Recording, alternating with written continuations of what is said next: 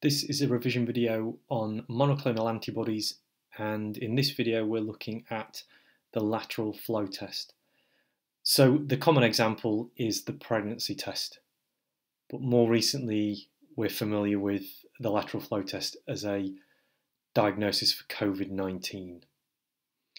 So there are two revision tasks here. Pause and complete those, and then we will go through the answers. Okay, so I'm giving an example of a test, a pregnancy test here. That's the common example. So the combination of mobile and immobile monoclonal antibodies. So there are three monoclonal antibodies here. The first one is at the start of the test. They're the mobile monoclonal antibodies, and they bind the antigen. And the key thing here is they're linked to coloured particles. The second is the test strip, and that's the immobile monoclonal antibodies. And again, they're specific for the antigen. And then finally, there is a control strip, and they again are immobile monoclonal antibodies.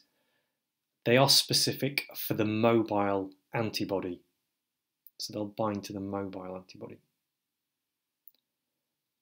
Okay, so the second question, how does a positive test differ to a negative test?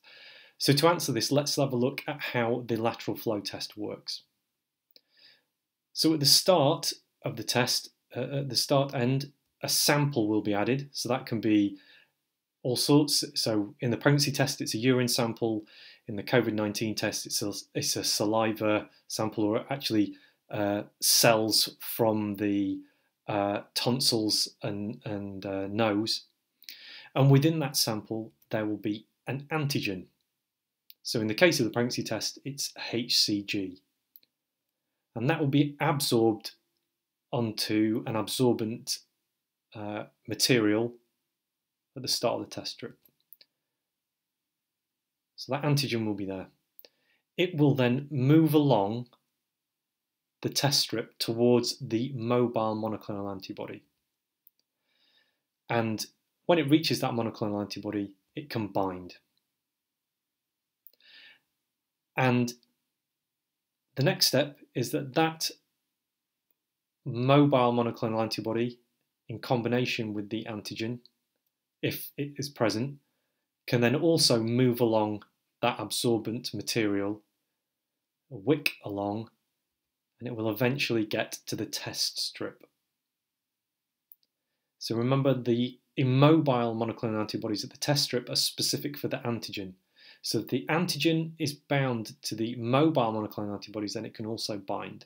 So what will happen is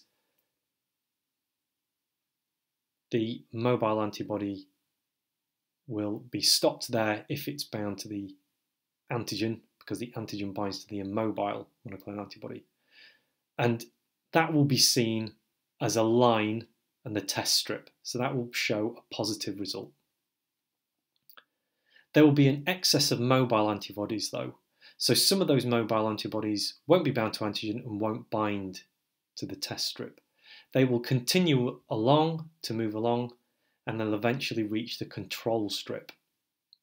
And because those antibodies at the control strip bind to the mobile antibody, they will bind.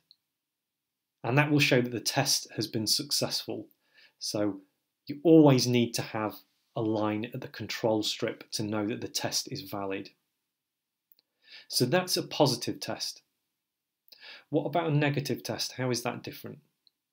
Well, the only difference is that there will be no antigen, or very little antigen, in the sample. So no antigen will have bound to the mobile antibody. So no mobile antibody can then form a complex with the immobile monoclonal antibody. So you don't get a line at the test strip because that mobile antibody linked to the coloured particle doesn't bind. You just get a control line. So that's a negative test. Okay, so that's how lateral flow tests work and how monoclonal antibodies in lateral flow tests are used.